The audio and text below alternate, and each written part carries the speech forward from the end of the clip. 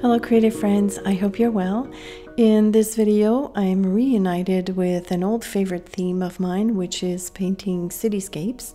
I haven't painted one in a while and I thought it would be the perfect opportunity to also try a technique I've been meaning to experiment with, which is using a plastic card to swoosh the paint around. I like to say that word. I've done this technique with acrylic paints in the past, but using it with watercolor is new to me. And it was a bit of a challenge, but I have some tips I can pass on to you. First, you will need a lot of water. Water puddles in this case will be your friends.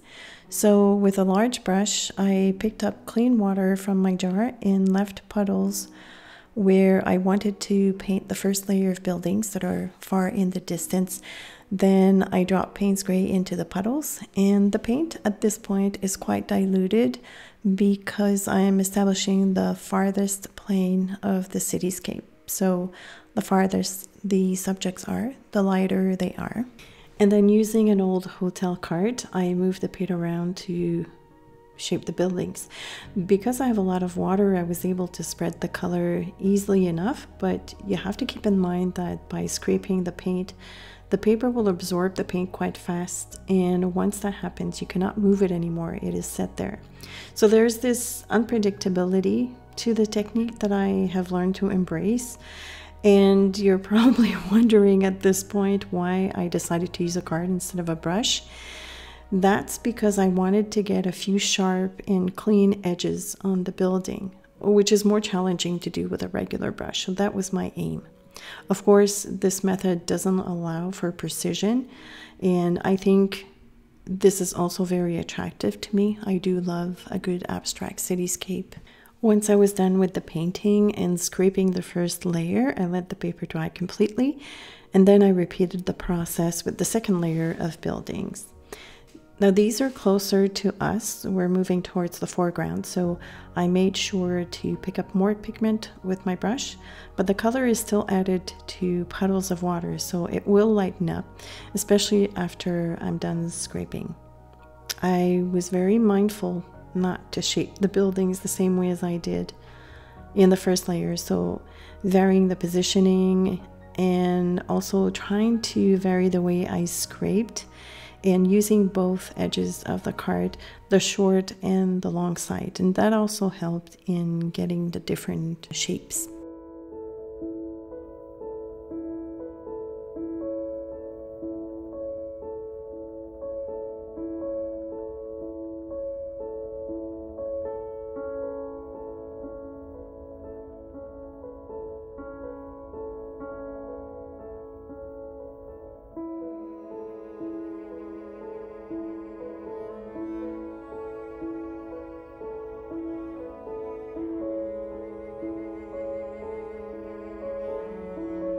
I also decided to add some shading to this layer by adding more paint on the left side of the buildings, just for added interest and also to give a little bit more perspective on the whole painting. You've probably noticed that there are some scratches on the paper, and that's because I was not always gentle when I was scraping. I did that on purpose actually because I wanted to create drama and contrast. The contrast will come when I add the gentle pastel-ish doodles over the gray, and I guess you could say it's rough meets pretty, and I love that.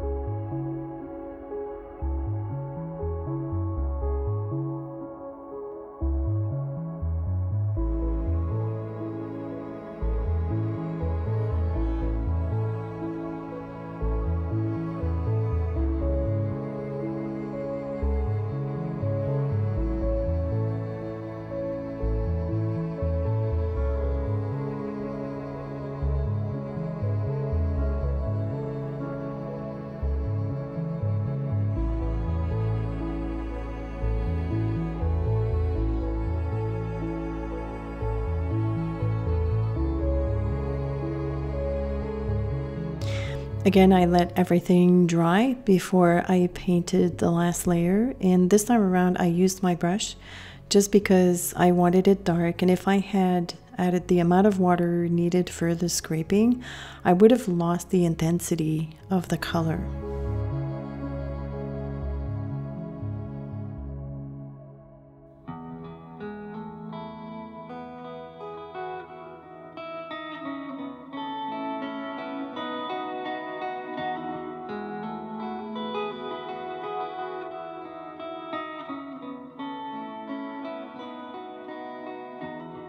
The second color I added is Jaune Brilliant number 1 by Holbein, and I love how it plays against the Payne's gray. This color has a lot of white in its composition, and I want to say it's really close to a gouache, but not as opaque, of course. So when I added it to the paint, or to the wet Payne's gray of that last layer, it showed up still. So it's a lot of fun to play with. And I also added a bit of that yellow to the sky so that my color composition would be more balanced, but not on the entire sky. I just chose a couple of spots. Contrary to how I usually doodle, I sketched these ones with a pencil this time around, and my intention was to cover all the doodles with a paint pen. But after I sketched the flowers in the sky, I really liked the look. So apart from adding some shading inside the flowers, these ones are going to stay as is, and I think it ties in really well with the gray of the buildings.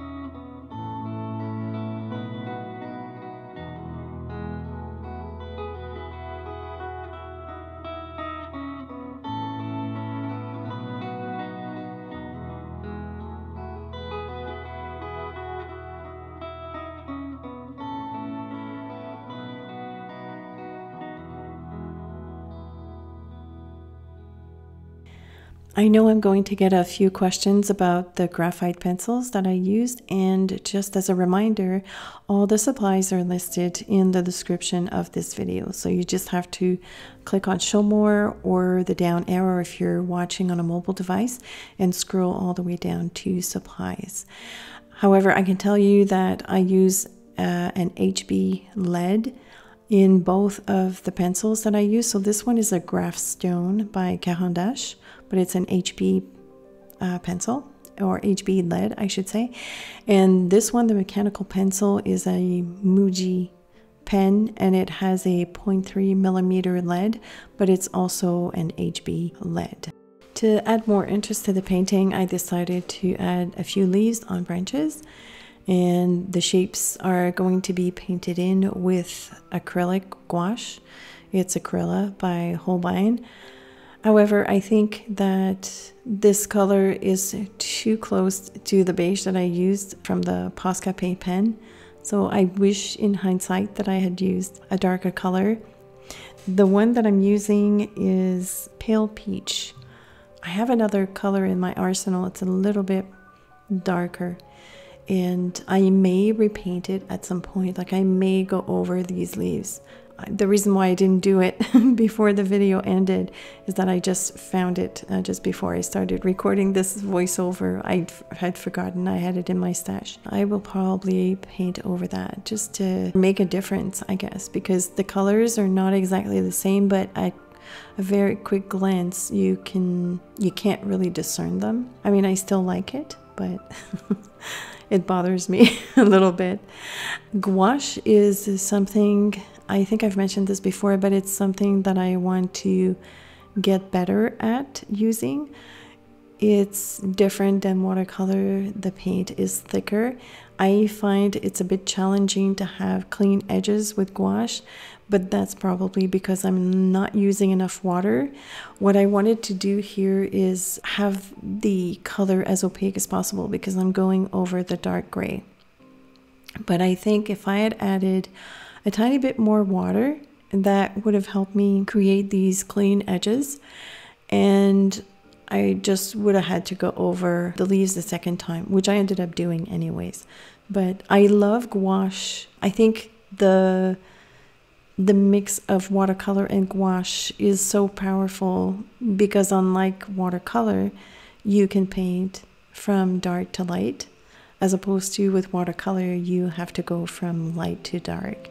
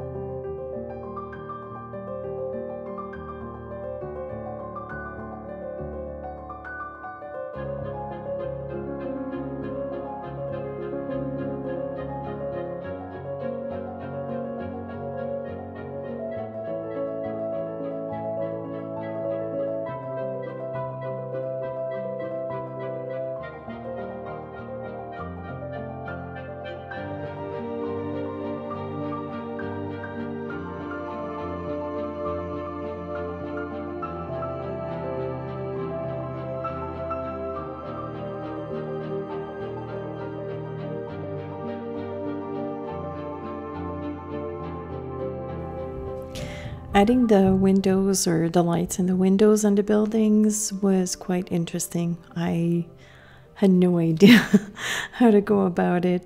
I didn't want to add too many. I added enough to attract the attention, but I didn't want to make it look cartoony, so that's why I didn't add a lot of them.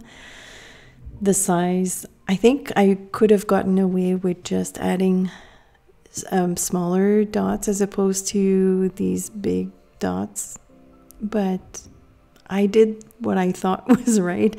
And once you add that paint, this is a paint marker, you can't erase them. So I was very mindful not to create too much similarity or too much equal repetitions, just because I thought it didn't lend itself really well to the style of the painting. I mean, overall, I'm pretty happy with the painting. I'm just picking at it because I created it and I can. But I refrained from redoing this because I did a project just before that and I wasn't happy with it. It wasn't a cityscape, it was something else.